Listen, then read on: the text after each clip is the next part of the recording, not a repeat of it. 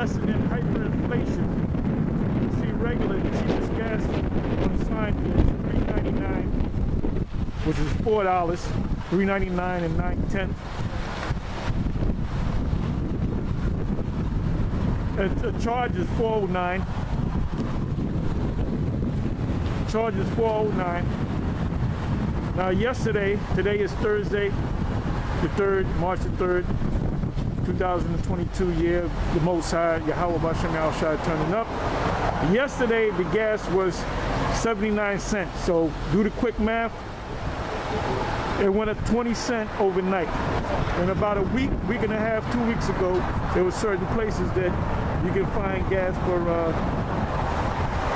$3.49, $3.50. So this is called hyperinflation. And in the coming weeks, it's going to go up even more. That's your lesson in hyperinflation.